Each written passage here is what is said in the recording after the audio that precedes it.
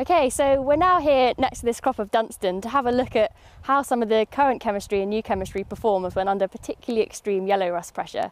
Now we know 2020 has been a year where yellow rust has been a main feature of the season in terms of disease, and you can see this Dunstan here is completely riddled with yellow rust. So what I'll do now is have a look at each plot with some different treatments and talk through how they're looking and how they perform on yellow rust. Okay, so the 4 programs that I'm going to show you today have all had the same standard T0 and T3 fungicides. So T0 was 100 grams of tebuconazole and the T3 was a litre of Firefly.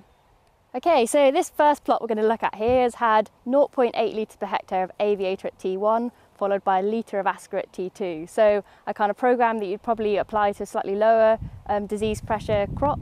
So if we have a look at the actual pressure, you can see here there is a little bit of yellow rust in there, but significantly less compared to that Dunstan that was completely riddled with it. Okay, so this second program here is a litre of Asca at T1, followed again by a litre of Asca at T2. So the only change there is we've spent a little bit more at that T1, and yeah, we'll have a look at see what effect that's had on the yellow rust. So you can actually see that there is actually again still a little bit in there, but it's much improved compared to that previous program. So a sort of step on in control there for still a pretty decent value program.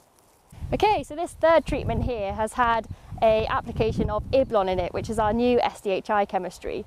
And it's quite clear to see that not only is it excellent on septoria, but it's also excellent on yellow rust. And you can see again a good step up in improvement here in control of yellow rust. Okay, so the last treatment that I want to show you is actually a non-Bayer program.